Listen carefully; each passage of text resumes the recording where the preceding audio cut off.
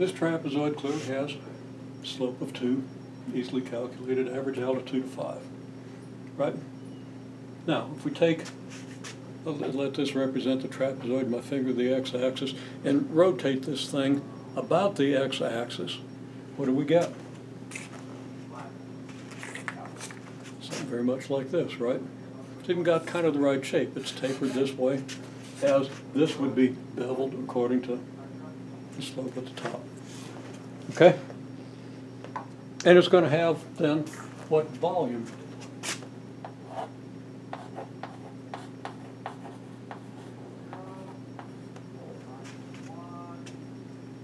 Well, the volume is going to be approximately equal to the cross-sectional area times the width. Now, what are we going to use as basis for calculating the cross-sectional area? Well, we've got to use a radius because the cross-section is going to be a circle, right? Well, we're not going to be far wrong if we use the average altitude to calculate the cross-sectional area, right? So, cross-sectional area is approximately equal to pi r squared, r equal to the average altitude. Okay? Then the volume is going to be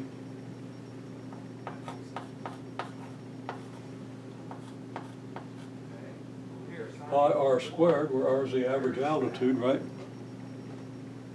So actually, I'm going to call this r star.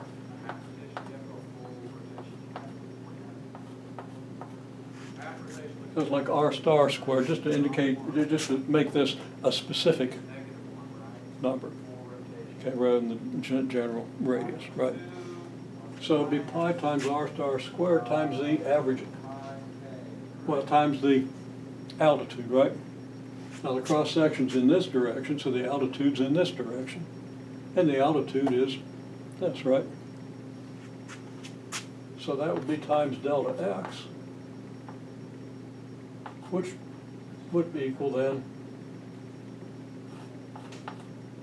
pi times 5 squared times 0.2. Okay?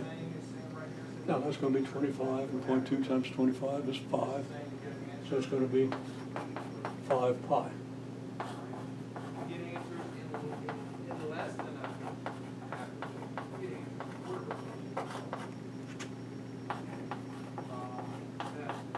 And the thing that we got when we did this is a solid of revolution.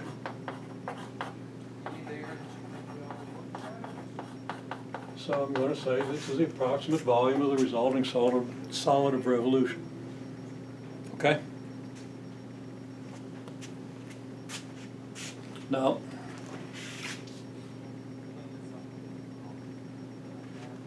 if we've got a curve, I'm going to draw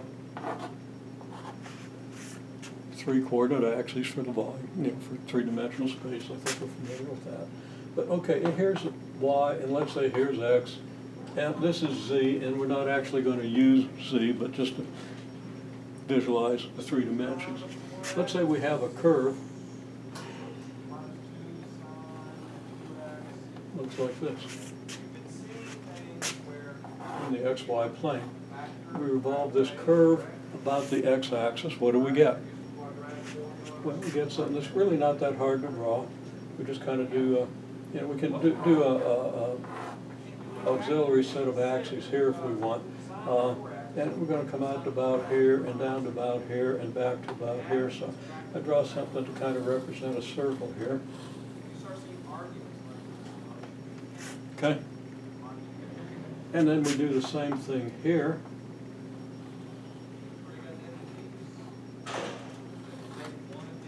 And we get kind of a wireframe, then we can shade it and so forth. You say, okay, well, we got arcs here, here, and here. Okay, it's open here. It's kind of like a partial horn. Okay? So how do we find the volume of this thing? Well, what I'm going to say is, let's just start out by saying, okay, let's just start with the x, y here, and here's our curve. Okay? Now let's divide that curve up into trapezoids, approximate it by trapezoids, and revolve each trapezoid. Same as we did here. Well, we know what to do now if we have a trapezoid, right? So we can get a good approximation to the volume. Okay? Then we can ask ourselves, well, okay, what happens if we increase the number of divisions? Let the number of divisions approach infinity. You get an integral. And it's related in a very simple manner to the expression you get here. Okay?